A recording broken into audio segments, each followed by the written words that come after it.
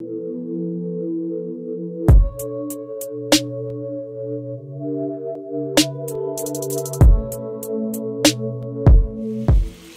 Huns. I am back again. This is your handful mama, and today I will be making my spaghetti rotini casserole. I have my spaghetti here, and also I have some rotini, and also I'm going to add some sausage in, the brats that I picked up from Walmart. Also, I will be adding in some ground beef. This is the 73% lean. And also, I'm going to show you my ingredients that I will be adding today. I will be adding some garlic powder, also some onion powder. I also will be adding in some minced garlic and also some tomato basil garlic, as well as parsley flakes and some mozzarella cheese. I picked up all these ingredients from Walmart. You can pick up all these ingredients from your local Walmart. Over here on the back of the stove, I have my pasta and my rotini cooking. That's in a pot. You want to cook this around about 8 to 10 minutes on high heat. Then over here, the bratwurst, I have them right here in the skillet, and I am cooking them down, and they're almost done. I'm going to chop these up before I put them in my casserole. And over here, that's that hamburger meat that I told you that I have, and I have the 73% lean. I don't have my ground turkey tonight. I usually just only cook with ground turkey, but I saw this in the store and it looked like a really good buy from Aldi's, and I said I'll try that. So it's the 73% lean, and I think that's still going to be healthy for me and my family. So what I'm going to do is I'm going to get this drained, and also I'm going to get these sausage drained, and I'm going to get everything chopped up really good. And I will be back, Hans, when I get all this down and chopped and get these noodles, the spaghetti and the rotini cooked up to perfection, and I'll be back to show you the next step. Okay, Hans, I am back. As you can see on the back of my stove here, I was telling you guys just to let your rotini. I have some rotini and some spaghetti, and both of these are wheat. That's basically the only thing that I cook with in my household. If you prefer to get the other spaghetti or rotini, that's fine, but I prefer if you get the wheat because that'll make the dish lower in calories.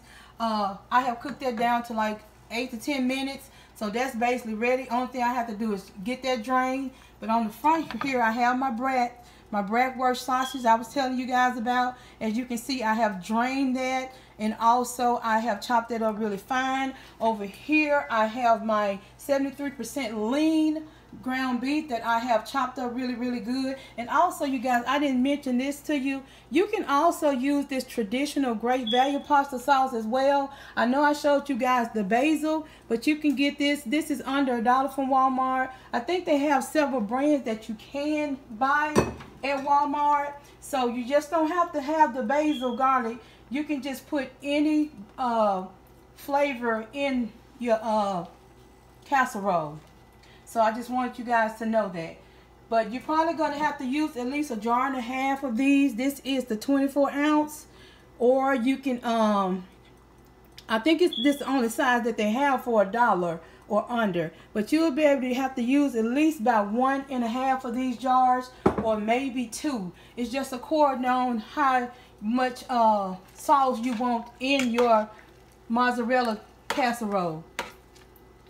But I'm going to go ahead and turn my eye off the spaghetti and the rotini at the back. And I'm going to go ahead and season my sausage as well as my hamburger meat. We're going to start off with some garlic powder. Let me get this open here.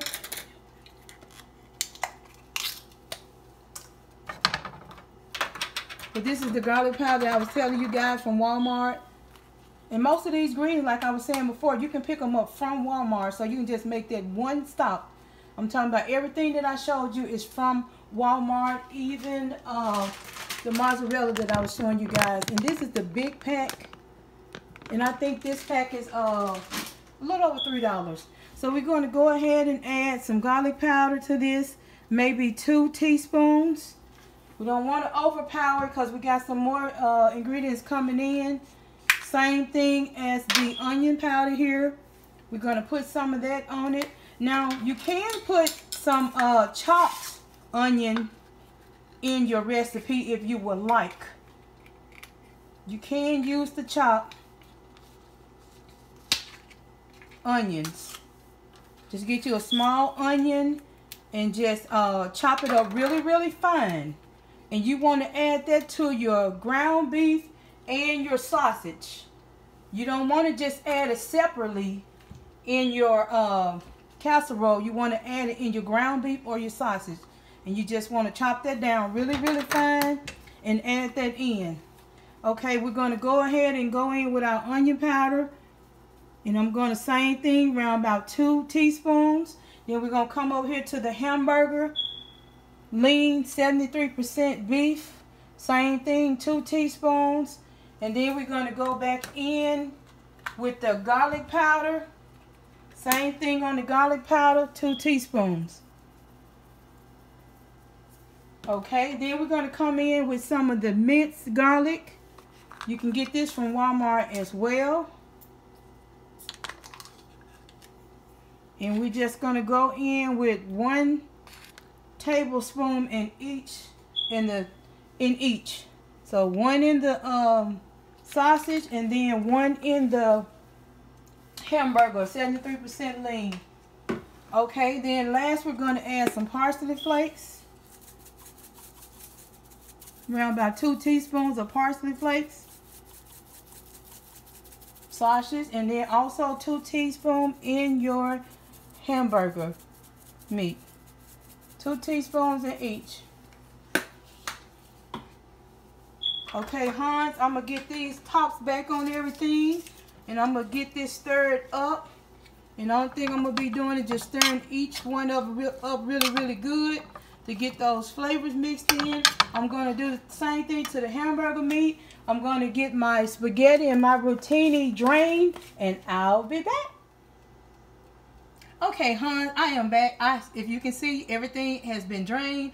I'm going to go ahead and add in 2 tablespoons of parsley to my rotini and my spaghetti here. 2 tablespoons in that. And also I'm going to go in with some of that garlic powder. Just 1 teaspoon.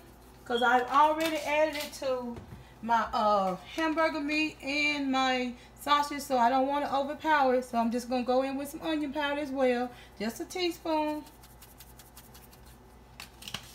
And I'm going to do just a little drop of the garlic. Let me rinse off my spoon. And I'm going to go in with just a little of this minced garlic.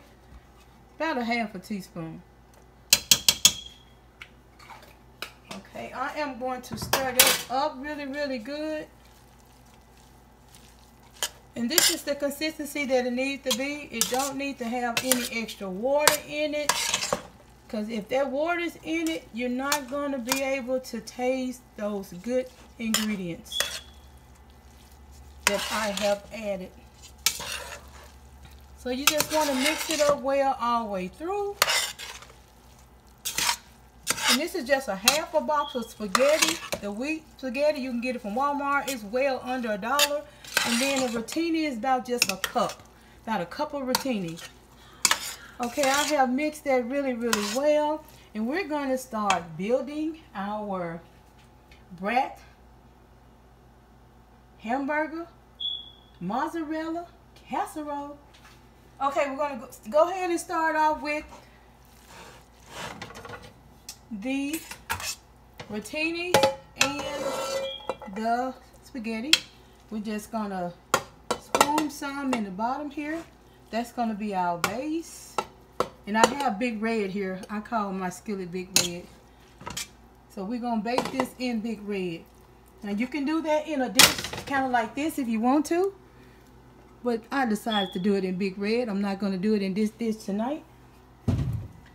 So I'm going to come back over here. We're going to spoon some more because you want it to get all the way around in your dish, whatever dish you decide to use. And this will feed a family of 10 if you have 10. If not, you can just save it for another day, because it'll be plenty leftovers. Okay, so we have that already in the bottom here. And then we're going to go in with our pasta sauce. And I just popped it off, and then I'm just going to pour it all the way around to get it on top of this spaghetti and rotini really good.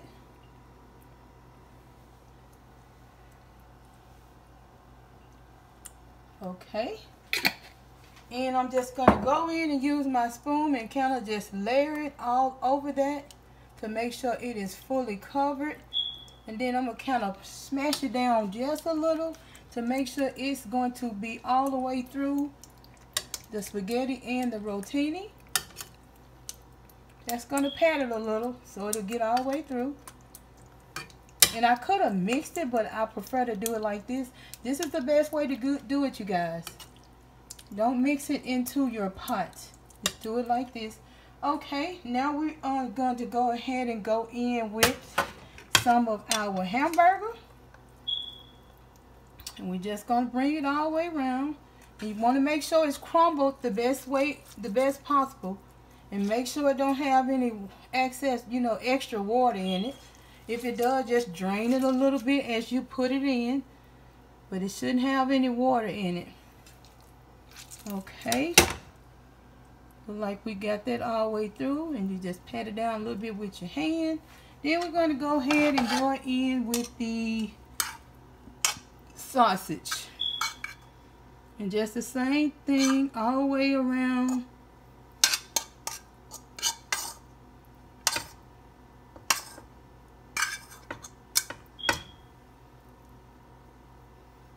Get some on this side. And just make sure it's covered in the middle and on the sides. So you should be basically seeing it covered over the spaghetti as much as possible. Just pat it down with your fork. Push it out on the side so it'll be covered really, really good. Okay, then we're going to go in with our mozzarella cheese. And like I said, you can get this from Walmart. And it's best to use the shredded kind instead of the chunks. So we're just going to go all the way around with the mozzarella. All the way around the side. Make sure everything is covered.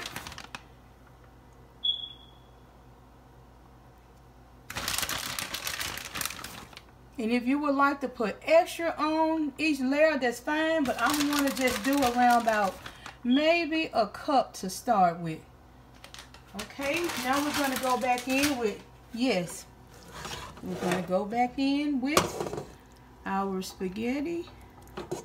And y'all see why I had to use Big Red?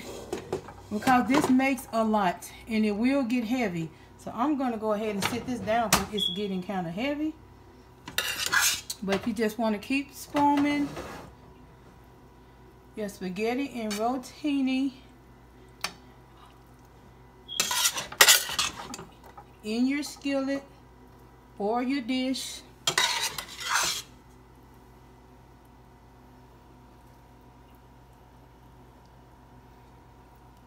Just want to put it in just like I'm doing. Now you don't have to cook this amount, but I want this to be for dinner tonight, and I want it to be for dinner tomorrow. So I'm basically over here, I almost got everything out the pot, and I want to get it all. I don't want nothing to be left behind. So I'm going to rake all of this out. And excuse the raking, y'all. I hate to hear that scraping of the pots. But I'm going to try to get as much out as possible. That's everything out the pot. Okay, and I'm going to go back over here and just spread everything kind of nice and neat. Okay, now same thing. This time we're going to go in. We're not going to do the sauce because we want to get that last. We're going to go back in with our hamburger meat. And make sure it don't have water in it because you don't want it to take away the flavor of your entire dish. So just going to spread that around all the way through. And I just like to pat mine and make sure all of it is on there. Kind of all the way through. You can see it's all the way around the dish. Now we're going to go back in with those sausage. And I'm just going to kind of sprinkle it on here with my hand. My hand is clean. So we're going to get that all the way around. Nice and pretty.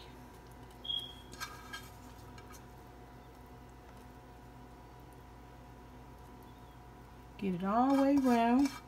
Same thing with the sausage. You can see the dry consistency. That's how it needs to be. No water included.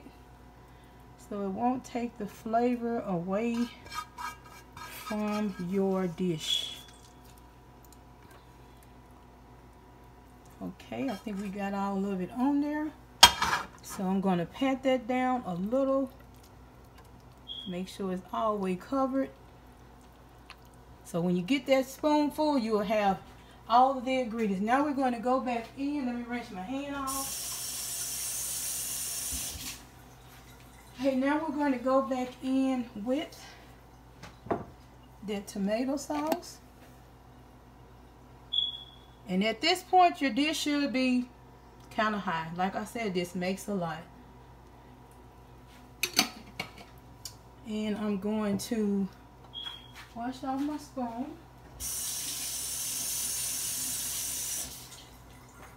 And I'm going to spread that small amount that I just put on there. Spread that around first before we opened up that other jar. Then I'm finna pop open this tomato basil. And go in slowly at this point because your dish, like I said, should be high. It should be really full. So you'll have to go slowly. And that's just almost half of that jar. And so you're going to carefully take your time and just spread it around the whole dish.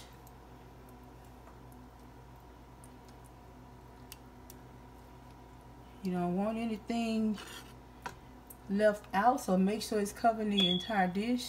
And if you get a little on the side, that's okay. Just kind of scrape that off so it won't be leaking in your oven, and just bring it back up like I did off of this side.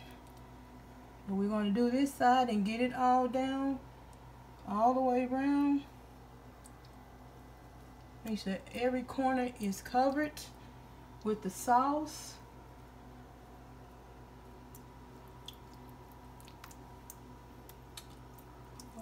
Okay, now I'm going to put a little more on this side to make sure that's covered on the bottom.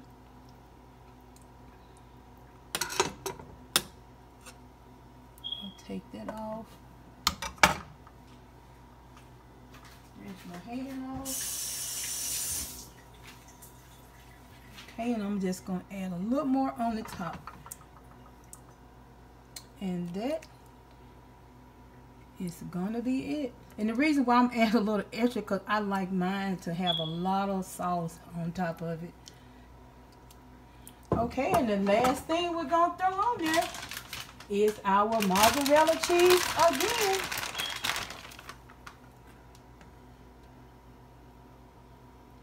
And you're gonna cover that all the way across on all the sides like I did on that bottom layer.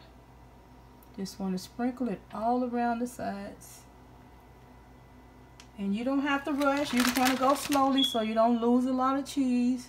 I like to make everything count. I don't like to waste food. So I'm going to take my time here. And just make sure it's on really, really nice and neat. And this is going to bake on just 10 minutes because everything, you got to remember, everything is basically done all the way through. You just want to get that cheese melted down. to perfection. And I want some extra cheese, so I'm going to throw me some extra mozzarella on here. Okay. And then last, let me wash my hands, and I'm going to throw this last ingredient on the top. And that is my favorite. You guys, if you watch my videos, I always have to throw that parsley on the top. I'm going to put that parsley all the way around. And I'm going to go clean my stove. Because if you watch my videos, you know I have to clean my stove. That's one of my pet peeves. Okay, you guys, we're going to get this in the oven to 10 minutes. And I'll be back to show you the finished product. And it's really, really heavy. So you guys be very, very careful. I'll be back. Okay, hon, I am back. And I have taken it out of the oven. It is finished. And you guys, I know I said 10 minutes, but I went ahead and did it for 15 minutes because I wanted that brownish to, you know, the cheese to get kind of like a brownish on the top. But it is finished. And you can leave it in 10 if you prefer. Like I said, it's already cooked. Basically, you just want your cheese to kind of melt. And I just went ahead and did mine for 15 just to get that little extra little crust on there. So I'm going to go ahead and let you guys see how this look. And I am just going to separate a small little section to show you guys how this should come out.